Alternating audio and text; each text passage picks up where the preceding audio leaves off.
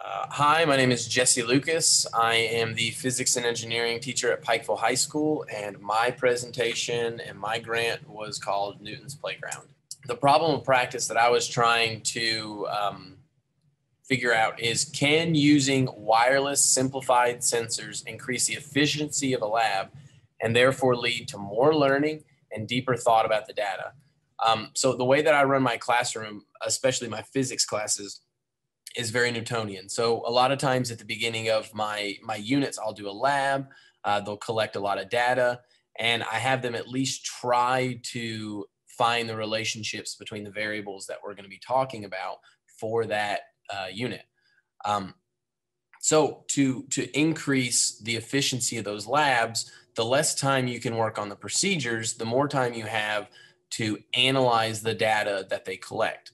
And then there's applications to testing and real life, because if they're using the more efficient sensors, they're more likely to be able to use that more advanced equipment and technology later on as well. So what I decided to do was I decided to buy something called Vernier LabQuest 3s. So I already have sensors, but buying these opens up a new world because they're overwhelmingly more efficient. And we'll talk about how much more efficient a little bit later. And I use these pretty regularly in my physics classes, and I use them some in engineering. For example, I use them in labs like my forces labs, my momentum lab, and that's the one I'm going to be discussing a little bit later.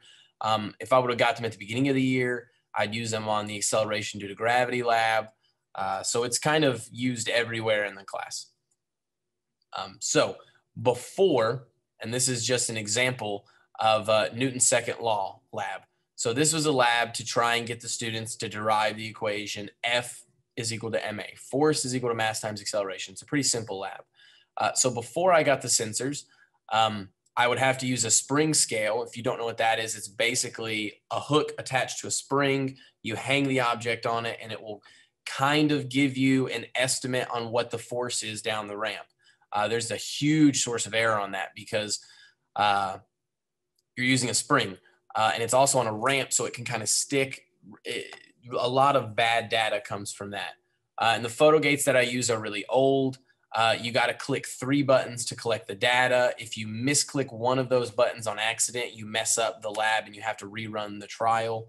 And it's really, really easy to mix up the data because it's not labeled. So a lot of times, if you're getting 2 separate times, and you are on that lab from the old photo gates, if you mix up those times, well, your whole lab is ruined. It can't be done.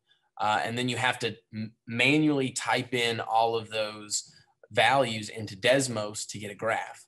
Now, after that, now that I got the Vernier LabQuest, there's a force probe connected to LabQuest, so they can use that to find exactly how much force is going down the ramp. There's no more estimate there, so you're eliminating a major source of error in the lab. And all the photo gates are connected to LabQuest, and LabQuest is super easy to navigate and see. It will show you time for this photo gate, time for that photo gate, and then it will show you the graphs right there. So instead of the students having to go manually type this in on Desmos, it automatically gives them all the points that they need and all the graphs that they need.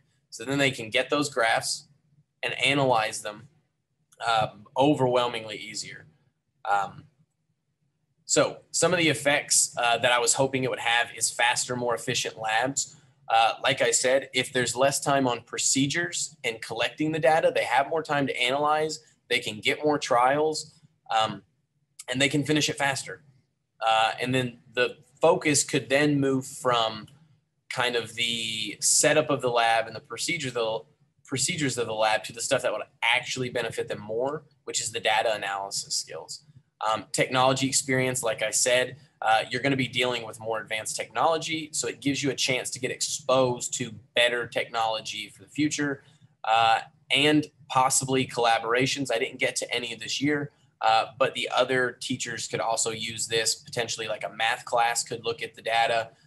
They could look at the graphs and say, hey, I could use this, and then start using these sensors in their class as well, and we could kind of co-teach a lesson. So for the results so far, just like formative wise, in my observation, more of the qualitative data, the labs are overwhelmingly quicker. I mean, it's not even close. And the lab that I'm going to talk about here in a second that we ran with, it was the Momentum Lab. And in past years, the Momentum Lab's taken me anywhere from 5 to 6 days to do. And that makes it almost borderline like, should I even do it? Is it worth it? This year, the students that used the Vernier Lab Quest finished in 3. So you're shaving off literally half the time. And they still did more trials than what I have in previous years. So they collected more data in half the time.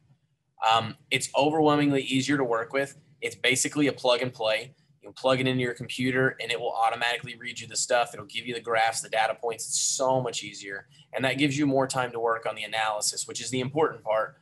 And that's the emphasis of any science test at this point is data analysis. So that's a big thing. So some of the data that we can look at quantitatively is the ACT did increase this year. And I did have some juniors that used it. It's a little bit harder to kind of see how that's going to take effect just out of 1 year. So hopefully in years in the future, we can continue to look at the trend lines of the ACT science portion. And then the average test score actually increased by 5% on average from the previous years I've used the sensors. So I looked back at the last class's unit assessments, specifically the questions aimed at kind of the topics that we would get from these labs. And the results were much better. It's 5% increase this year. I imagine it would continue to increase the more efficiently I learn to use them. So just based on that data itself, just the qualitative and quantitative data, I would say that this was a pretty big success for the first year. And so I just wanted to kind of wrap up by talking about one of the labs that I kind of already foreshadowed to, and that was the Momentum Lab. And how I know that the Lab Quest made such a big difference is where I only had 3 that I could buy because they are kind of expensive. I had to have 2 groups that use the old sensors. So I really could run kind of an experiment with it where I had the new sensors and the old sensors. I made the Lab Quest groups run 5 runs per trial instead of 3 runs per trial because it was easier for them to collect the data. So they actually did, quite a bit more than the actual old sensor groups. And they still finished overwhelmingly quicker. And not just that they finished quicker, but their data was much better. So if you look at the data right here, this was the data sheet that the students used, and this was the old sensors. So if you look at this, I could only give them 3 runs. And if you look back at the main bottom at cell F10, you can see where I'm asking them to see the total momentum of the system before and after, and then looking at that percent change. The percent change and the difference is the most important parts of the lab, and it's the most important parts of the analysis. So if you look at the percent change of this, it's negative 15%, which isn't terrible, but then it jumps up to 290%, and then it jumps back down to negative 1%. So the findings are super inconsistent. They're jumping around. The percent changes are constantly different. So that's with the old sensors. So now if you look at the exact same thing with the new sensors, and I grabbed this data a little bit before from one of my students before she was finished, but it's a huge difference here. So if you can look back at the exact same thing, the total momentum at the bottom, and this one it's cell E10, and then you look over at I10 at the percent change, it's -6, -5, -2. They're all right there, and they're all very, very small. And we wanted those to explain the concepts that they needed to learn. I needed those to be really, really small. So this worked overwhelmingly better. The data showed the relationship that I wanted it to much better because there was less error associated with it. So I'm excited to continue. Next year, I plan on buying 1 or 2 more, and that way every group can use these new sensors. And I'm really excited about the findings that I had for my grant.